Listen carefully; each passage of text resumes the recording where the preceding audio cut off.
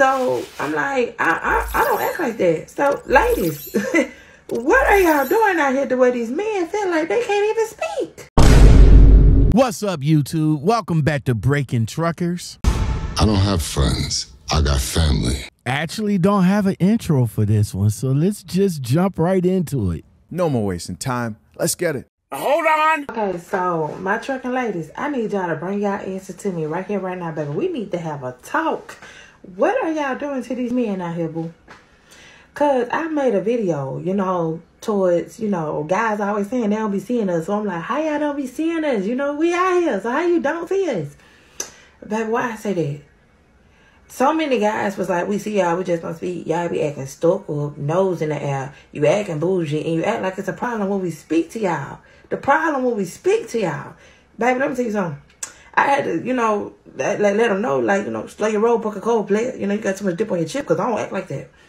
When guys notice me from social media, and they speak, I speak back. They want to give me a hug, I give them a hug, They want to take pictures. We have a whole photo shoot in a truck and parking lot. You understand me?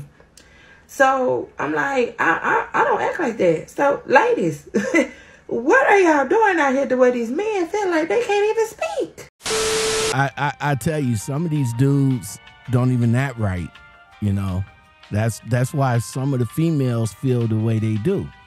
They get out of the truck, they looking all good, feeling all good, and they don't want to be bothered. They give you the mean mug and all like that. Homeboy comes up to you like, hey, hi, how you doing? And you just look at him like, get away from me. But you be that same social media female that's giving all positive vibes when you see me, holler at me type deal. But then when we do see you, you give us the get out of my face vibe. But ladies, I understand why though, because some of these dudes don't act right. I get you. A lot of them be catcalling you. A lot of them be having that lust in their eyes and all like that. And the first thing that comes out of their mouth is that, oh, I want you to team drive with me. That's wrong, bruh. Offer a simple convo. I offer a simple, hey, how you doing, or whatever. If y'all in the fuel island with each other, don't just say, hey, you look good in them jeans. Compliment her on being a female truck driver out here in a male-dominated profession. Compliment her on the truck. Maybe she might be an owner-operator or something like that. Compliment her on that. Don't just go ahead and compliment her on her looks, because she already knows that she looks good. She knows that. She don't need you to say, oh, you look good in them jeans, or you look good in that crop top. She knows she look good in them jeans and good in them crop tops. That's why she's wearing it. She wants the attention. But ladies, also though, you got to understand, sometimes the vibe that you give off will probably be the vibe that you get back. I'm not going to go no further than that. I'll just let my comments handle that from there.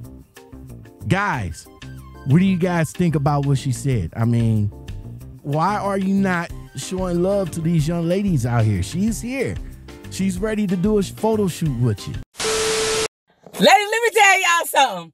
While we're on the subject of bus drivers, I had a truck driver, baby, pull up alongside of me in traffic, and he said, why are you smiling so much?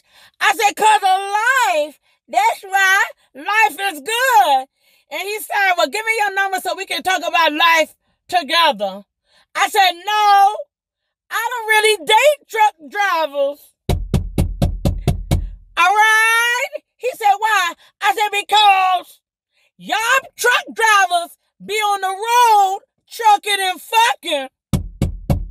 And I know you got some kids in another state.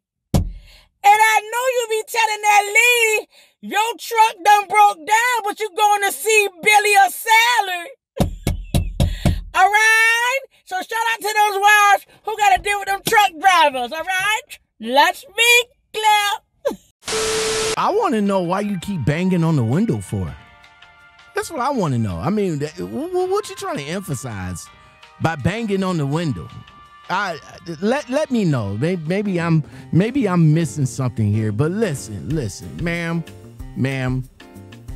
There has always been a stereotype that been placed against us truck drivers for years, as we have females in every area codes. But it's not just the males, though.